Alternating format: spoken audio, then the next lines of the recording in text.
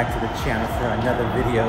Today I came over here to Portland, Oregon, to Washington Park to explore Washington Park. I think I'm gonna go to the Hoyt Arboretum. I think that's where I'm gonna go first, but I gotta find my way. I just got off at Max. I'm gonna say being the only one down here in this train station, like a subway basically. I feel like it's like a subway, you know, underground. It's kind of eerie. The Washington Park consists of the Oregon Zoo, the Hoyt Arboretum. It consists of the some museum, Portland Japanese Garden, or Rose Garden. So it's up this way actually. A huge elevator, but yeah. So I came over here and I'm thinking I'm gonna go, we're down here I believe, and we're gonna go all the way up here to Washington Park. So the Oregon Zoo is just right there. Looks like there's construction going on at the very entrance, but I'm gonna make my way to the Hoyt Arboretum. I think that's how you say it. I'm not 100% sure, but it's like a trail. There's also a Holocaust memorial. There's also a Veterans memorial. So they have a couple of memorials, and they're all around the same area, alongside the Rose Garden and Portland Japanese Garden, which I have done here on the channel. Check those videos out if you guys haven't. Probably linked them here on the ID card. And we've also done the Oregon Zoo. So I'll leave that linked up in the description down below as well, and up here. Before I start heading over there, since we're already here, I'm gonna actually go around. It's like a little loop where the Oregon Zoo is, where the Discovery Museum is, which we do have to do that at some point. And then there used to be a children's museum. I'm not sure if that museum is still here or not, but we did that back in 2019 and it was pretty cool.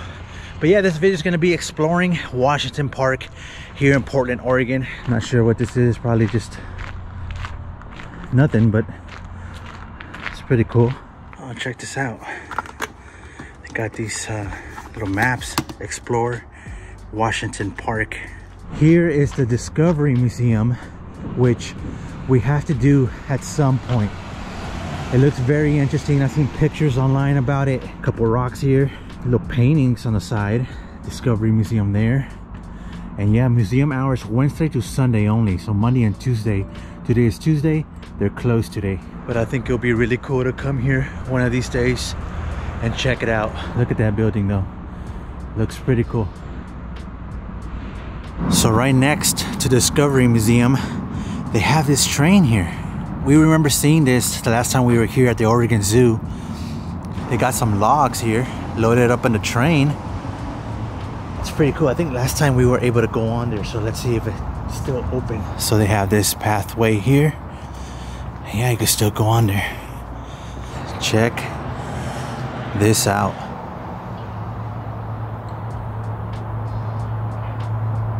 They got some logs here as well, and then some logs in the back, the ones I showed in the beginning.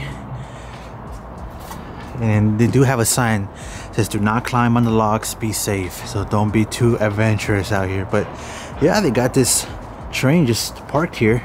So I guess the train's name is Peggy. Peggy is a 42-ton old style Lima Shea geared locomotive who was hauled an estimated 1 billion feet of logs in her lifetime. Built in 1909, so I guess it was a operational one.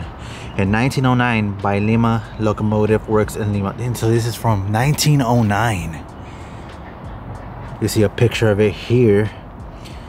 I wonder when this picture was taken. I don't think it says. Here's some facts. May 3rd, 1909. That's when it was built. I just got some information about it here. And even has the owners all the way down to the city of Portland, and now the World Forestry Center, which is right here where the museum is. And now it sits here parked for people to enjoy it here. Not exactly sure what this is, but there's the Harry A. Merlo Hall, which is right next to the train. And now we're coming to where used to be the Children's Museum, that building right there. I had to get out today because the sun was coming out. There's blue skies. Right now it's getting like a mixture of cloudiness and blue skies, but when I first got out of work today, it was blue skies, beautiful weather. Like I don't even have my other jacket on, I just have my hoodie because it just feels good. So I had to get out, and I was like, where can I go? And I remembered about Washington Park, how I always kind of wanted to go back to Hoyt Arboretum and kind of like explore this area too. So we're getting here to the Children's Museum. And here it is. I remember walking this maze here 3 years ago. I'm not sure if it's open anymore. Yeah, is it still operational? No, they shut down during the pandemic. During 2020. Oh yeah, yeah. I remember coming here 2019. Yeah, and it was still so. The board got together and they decided that was the end. Yeah. So the city still owns the building. Any plans for doing anything? There's no plans yet. Yeah. Yeah. So I was just talking to the ranger here, and he told me, "Yep, it's not operational anymore. They had to shut it down because of the pandemic." The city still owns the building, but they don't know, they don't have any plans yet to do anything else. Portland Children's Museum, you know, the building's still here, but yeah, not operational, unfortunately. One last look.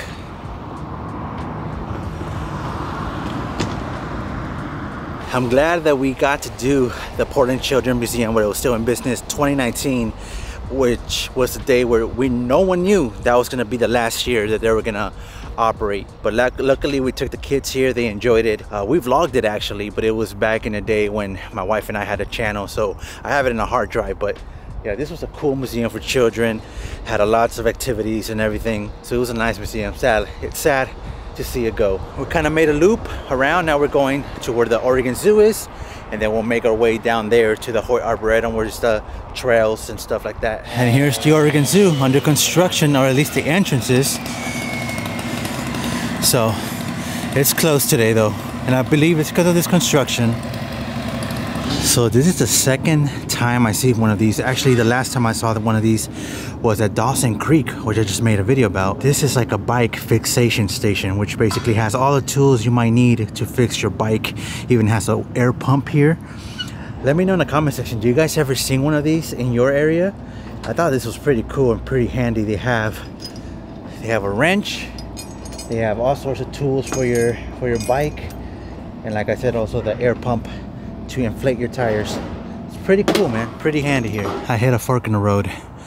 The Veterans Memorial is straight, the Hoyt Arboretum is right. I thought they were gonna be around the same area, but I think they're in two different locations. So I don't know, I think I'm gonna do the Veterans Memorial first, check that out real quick, and then head over to the Hoyt Arboretum.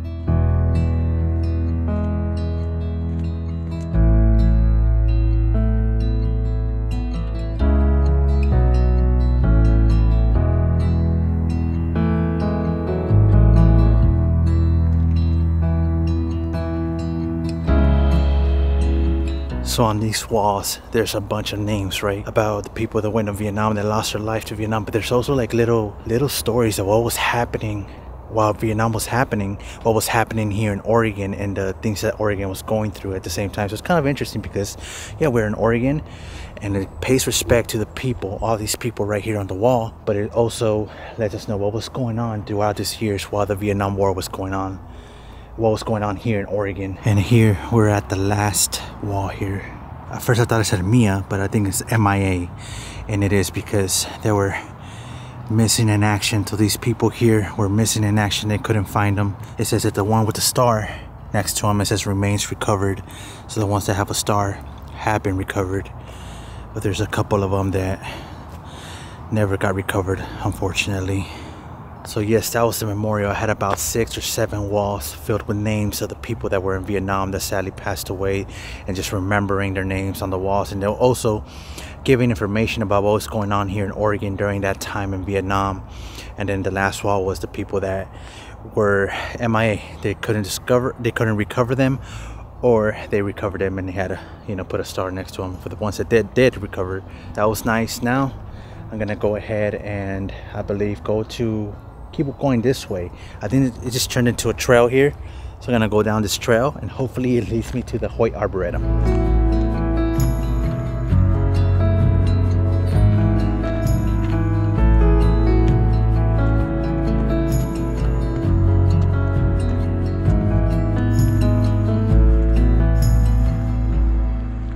Okay, that was probably like a 5-minute walk from the memorial up here to the Hoyt Arboretum.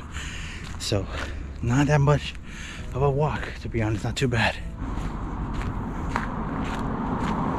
By the way, when you get here to the Hoyt Arboretum, you could either park here. We usually park on the side of the street because they don't charge. But if you park in this lot right here, the Hoyt Arboretum Hoyt lot right there, or even if you park right here right in front, you do have to pay. So here's the parking lot for the Hoyt Arboretum here. And like I said, here you do have to pay. Not sure how much it is though. I'm pretty sure it's like $2 or $3 an hour or something like that. Your typical price per hour. Now they do have a visitor center here at the Hoyt Arboretum where it's like a little gift shop, and also where the bathrooms are if you guys want to use the restroom. And here we are. I always thought this thing right here looks really cool.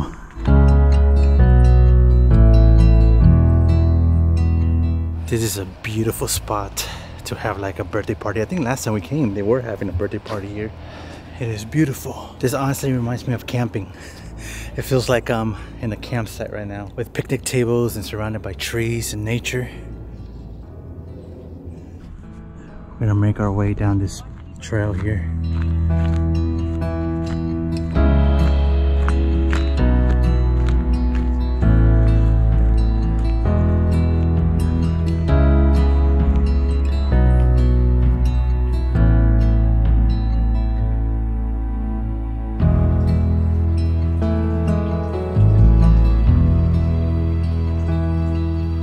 So I'm kind of bummed because my next destination that I was planning to go to was the Holocaust Memorial Museum that they have here. It's actually in the same area, but I looked it up on Google Maps how long it would take me to walk there.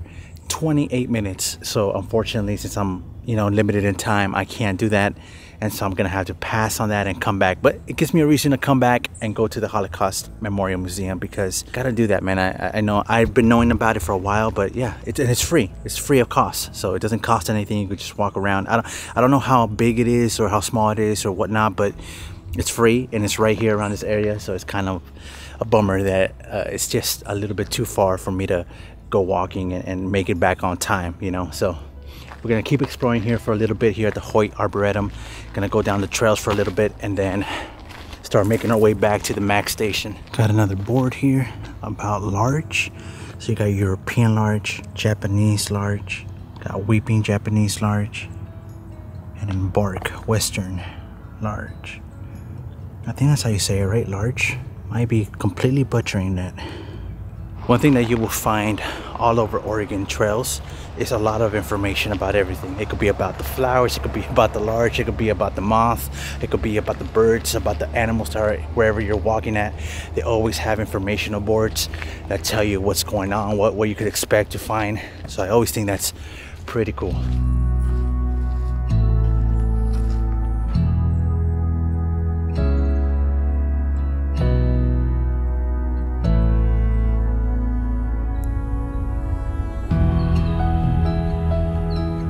Okay, so that's gonna conclude this video, guys. I'm just gonna go across the street, go to the restroom real quick, and then start making my way back to the MAX station, waiting for the MAX, taking it back home and being there on time, like a responsible parent, being there on time for my daughter's bus stop when it gets there. But anyways, if you guys enjoyed this video, do me a favor, hit the thumbs up button, consider subscribing if you haven't subscribed yet, and I will catch you guys on the next one. Peace.